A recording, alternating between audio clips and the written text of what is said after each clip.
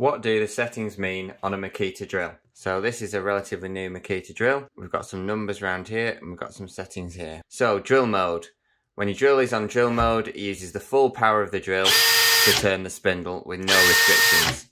So I use my drill every day as a professional, and I tend to, 99% of the time, just have my drill set to this as it gives me maximum power all the time. Now, if you're putting screws in, you can set it to screw mode. Only when it's in screw mode can you use this setting here. And this will determine how much torque is applied before the drill starts to slip. So you can tell it's in screw mode and it's starting to slip when it makes this noise. You can hear that that's the drill, allowing the spindle to slip slightly so that the screw doesn't get tightened in more than it needs to. The final setting on the top here is hammer mode.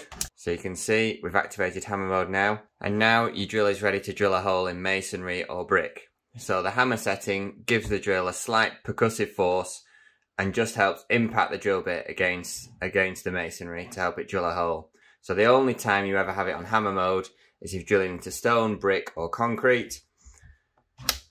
Screw mode if you're putting screws in and you're wanting to be cautious. Otherwise, I normally just leave it set in drill mode and use the variable trigger to control my drill rather than these settings around the outside edge. One other setting selector you have is speed 1 and speed 2. So in speed 1, it just rotates the drill slowly. It gives you more control and more torque.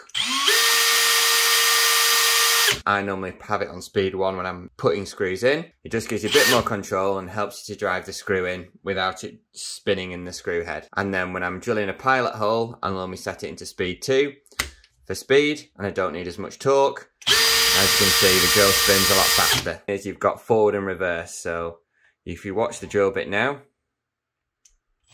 you can see it's turning one way, and if I flick this switch across, you can see the drill bit goes in reverse. So those are all your settings on a Makita drill, and this is pretty much standard across the board. From the DIY range to the professional range, all you ever have is these 3 settings here, 2 speed settings, and then give your screw adjustment settings here.